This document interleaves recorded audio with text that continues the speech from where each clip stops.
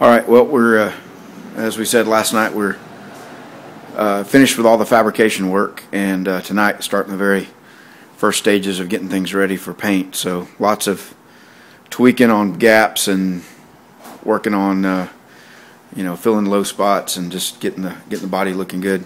We've got this door gap to fender gap up here looking pretty good, and you saw the work that we did to extend that up front. We've finished up the body filler work, and the door gap at the bottom is good, so pretty good shape there.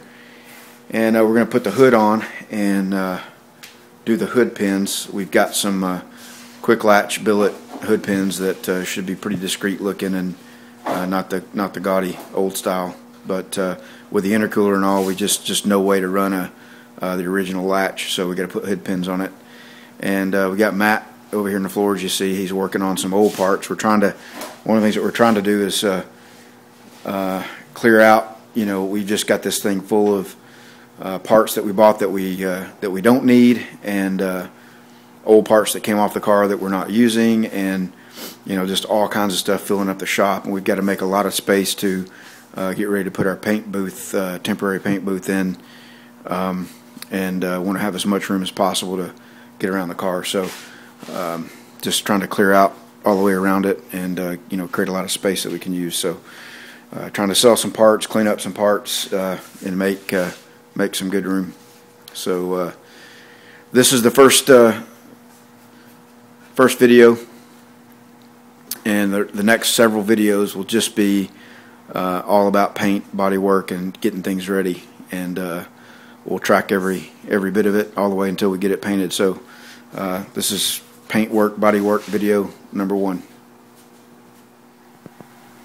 All right, just a quick final video for tonight. We continued with the panel fitment and all. We got the hood bolted on and working on the gaps. We just got it bolting on and just the rough fit for now. It's the gaps are too tight actually on both fenders, and at the back there you can see the hood sitting a little bit too low, so we got to make some tweaks and adjustments on that.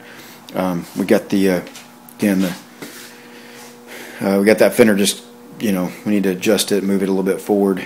Now the gap's actually too tight. We may actually have to grind some off of that edge where we built it up too much, but that's easy to do. It's a lot easier to grind some off than to add to it, so that's an easy fix. So anyway, it's it's getting there, coming along.